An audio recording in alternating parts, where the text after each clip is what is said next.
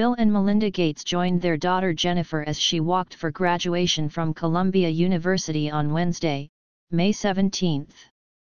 The exes smiled as they posed for a photo with their oldest child, 27, after she completed her master's program in public health.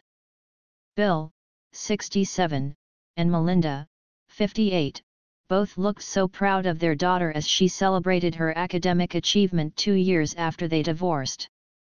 Jennifer stood in between her mom and dad, wearing her light blue graduation robe and cap. Melinda rocked a pink dress with a matching jacket with an orange trim.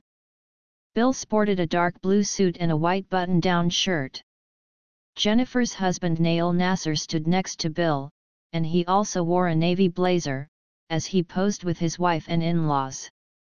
In her Instagram caption, Jennifer celebrated her graduation and noted that she still had some work to finish as part of her program. "Thank you at Columbia Public Health for this incredible educational opportunity and the village around me who made this possible. Grateful," she wrote with prayer hands and star emojis. Transparency accelerated. Students officially get our degrees conferred in October when practicum deliverables are due, but all coursework is completed and we walk in the ceremony and celebrate now. Nayel also took to his Instagram story to congratulate his wife on finishing the program. He shared the photo of Jennifer with her parents and wrote, "So proud."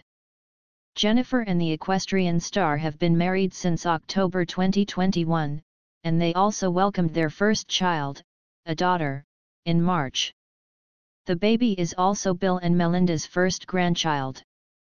Bill and Melinda announced that they were divorcing after 27 years of marriage in May 2021.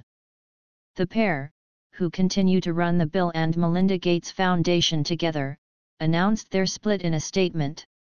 "We continue to share a belief in that mission and will continue our work together at the Gates Foundation, but we no longer believe we can grow together as a couple in the next phase of our lives," they said.